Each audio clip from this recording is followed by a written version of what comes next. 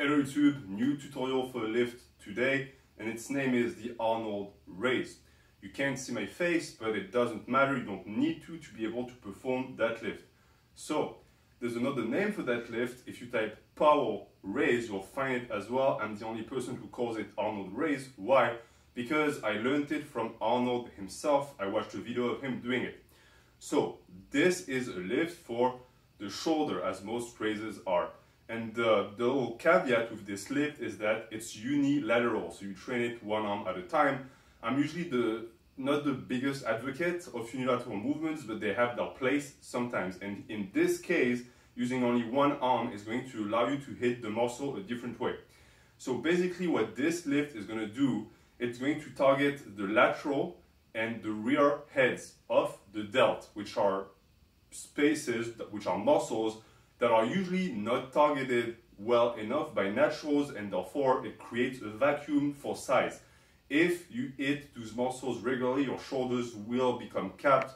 You'll have more of a 3D effect. Depending on how much shoulders you want, this can be interesting. The reason why I like this lift over something, for example, like a bent over lateral raise is because for me the issue with the lateral raise is that it recruits too much traps, and in my case the traps overpower the rear delt, and they are like parasitic towards the activation of the muscle, so it's not a good fit for me. You'll also find that with this lift you get a better stretch, and for me I find that the rear head of the delt responds very well to the stretch. It doesn't mean that the lateral raises are not good. It means that for people like me or you, it might not be the best choice. So we're going to get into it. You do this lift with a dumbbell, okay? You can do it with plates if you want. Don't do it with a barbell, please. I highly suggest on this lift to use a forced grip or a thumbless grip. Why? That way you're not going to be using too much of the lower arm. You're not going to use too much wrist. I encourage you to always use a forced grip on your raises. You'll find that it helps activate the shoulders much more. So as I said with this lift, the specificity of the lift is going to be that the range of motion and the stretch is going to be quite extreme. When you train the shoulders with a lot of range of motion, you need to be very careful because it's a joint that has an insane amount of mobility, but that's also its weak point because it means that it's very weak at the extremities of the range of motion. You can go into so much of a flexion that you snap something in the shoulder. The joint will go further and beyond the mobility that you actually have, and even if you're not robust throughout the range of motion, it will force you into a position where something snaps. This is a lift that you're going to therefore do with low weight. Do not load this. Do not do 3 rep maxes with this. You're going to do, I want to say 8 to 12 reps on this, and it needs to stay easy. You don't push it on this lift, okay? Because it's very easy to injure your shoulder on that lift because of the range of motion and because of the extreme stretch at the bottom. What you're going to also want to do with this lift, you're going to start low. Even if you have strong shoulders, start low. Why? Because the stretch and the feeling you're going to get is unmatched. You've never felt that. And I say that because even if you have done raises, most people do raises standing up. Meaning what? Meaning that the range of motion at the bottom of the raise is limited by your body.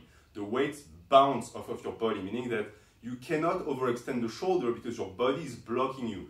In this variation of the raise, there is nothing blocking the shoulder. The shoulder can overextend all it wants. And I've heard horror stories of people that massively injured their shoulders on this. So be careful, approach this carefully. So what you're gonna do, you get your dumbbell, light dumbbell, always after a warm up. This is not a lift you do cold. You grab with your thumbless grip. You're going to position yourself on the bench with your arm acting as cushion here, and also to create space in between you and the bench so that you have more space and your arm doesn't touch the floor. This might be difficult to do if the bench is not high enough. You get in position, you create space, you let the arm fully stretch here, and from this position, you raise all the way here, okay? So this is the top of the positive of the movement. The rear head of the delt is flexed, the median head is flexed. and you'll sense that your upper back is stabilizing everything.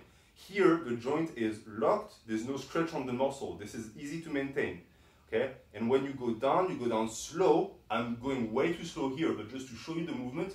And when you're here, you let the movement carry you under the bench, and you use the momentum to stretch and back up. And when you finish, same position, flex, squeeze the muscle, and down again. Okay? Ultimately, your goal is going to make sure that you don't bounce the forearm against the bench. So you're going to stop short of the bench. You let it stretch up. And you're going to find that I shift my hips and I allow my head to tilt. Why? I go with the movement. If I didn't move, this would happen. Okay? So now I'm cutting my range of motion. I don't want that. So I'm going to have to clear the distance between me and the bench that is created by my arm. And as I go down and here, up again. Okay? The key, the interesting part of the movement is right here. This is a massive stretch on the shoulder, okay? That's what you want to suffer through. That's what's going to make you grow. If you're here, and then you go back here, you can, if you want, use some momentum, like this, okay? Because ultimately, as I said, what you want is that thing here. It's the negative. It's the negative that is going to give you the most gains on that lift. The positive is going to be interesting. Why? Because it reverses the negative. So it stretches the muscle to its limit and then it bounces back up. It uses the energy it just stored. And of course, full range of motion movements are always better, especially if they have both the negative and the positive. And since you're going to have to do the positive to get through a negative again, you're not going to skip the positive on that lift. But if you want to squeeze some extra reps, you can. Just doing those few things, the back of my shoulder is on fire. You will, on that lift, still feel some trap activation. But because of the torso angle, you will find that what you feel is not the upper trap, it's the mid trap that is going to burn. And it's the back of the shoulder mostly. So for people like me who tend to recruit way too much upper trap when they do their lateral raises, this is a good thing. You also find, and that's the reason why I spoke about unilateral movements, is that when you use only one arm to perform the movement, you can really focus on the muscle activation and the mind-muscle connection, which is usually not the case with bilateral movements. So that's another good thing about this lift.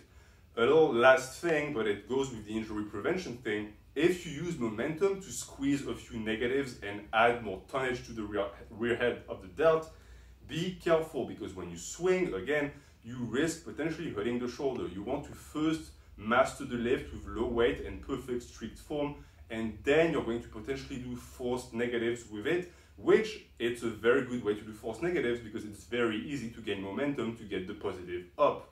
So that is going to be that for this lift. If you want a good isolation movement for the shoulder, especially the medium and the rear heads, try this for size. It's an actual very good movement for isolation. You don't need to do 1,000 sets like a lot of people do for rear head of the delt. You can do 4 to 8 sets a week, 8 to 12 reps, and you will see changes in the rear head of the shoulder. For me, the change has been night and day. Now I have actually, it actually pokes back. So if you want to develop that head, and you are looking for the isolation movement to do that, I highly suggest that you do Arnold raises. Thank you for watching. Have a good day.